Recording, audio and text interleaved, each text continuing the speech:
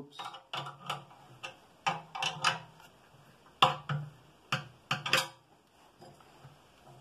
Just checking that it's staying in alignment.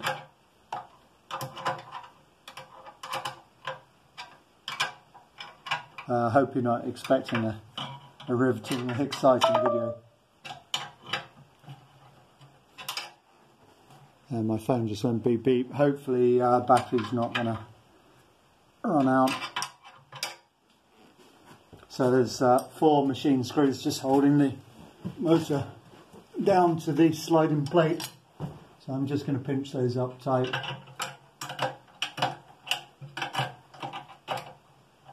The rim for the lower ones is a little bit tight. It's got nothing to do, it's not a problem with the sliding base. I just think it's the motor's not the best design for access. I mean, the motor works fine, but installation is a little bit tight.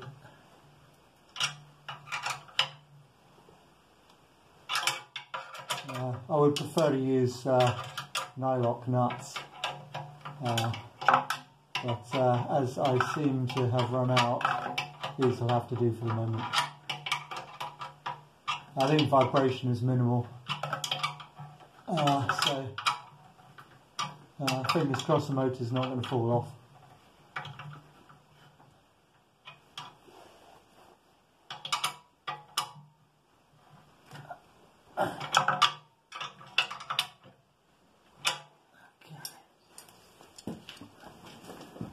So I've roughly got the belt in alignment. I think it's pretty good actually.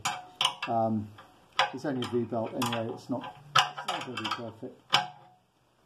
And if it's not perfect, or if there's any problem, it's easy enough to shift across later. So that seems to be all right. Okay, so next thing then is to wind this motor down, in this case, because I want the belt to be tighter. So that's what it's like at the moment. I don't want to go overly tight, but I should think probably centre to centre it's probably about 50 centimetres or so.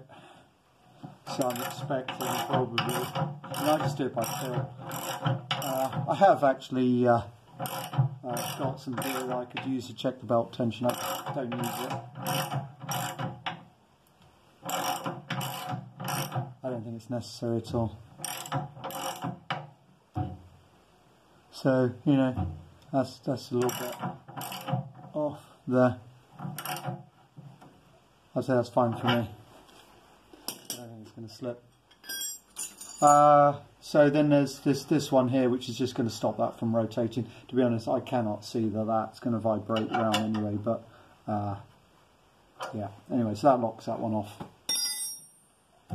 Okay, so let's just check.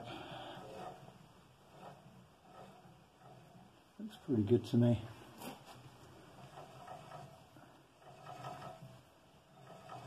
Belt's not rubbing on either side of the pulley, so it looks okay. So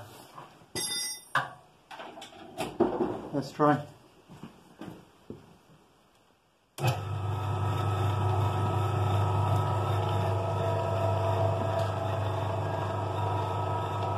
Now focus. There you go.